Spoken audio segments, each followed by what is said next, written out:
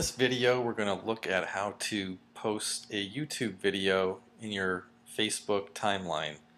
So in this case, we're going to go to YouTube. We're going to pick out a video, copy the link, Control C or Command C on a Mac.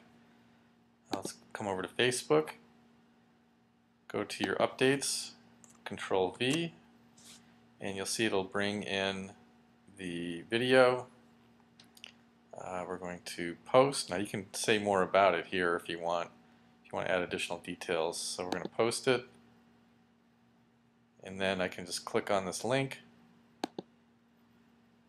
which will bring me to the I'm John Hahn with West video. USA Realty. And that's Welcome it. to 700 North Dobson Road at Luck.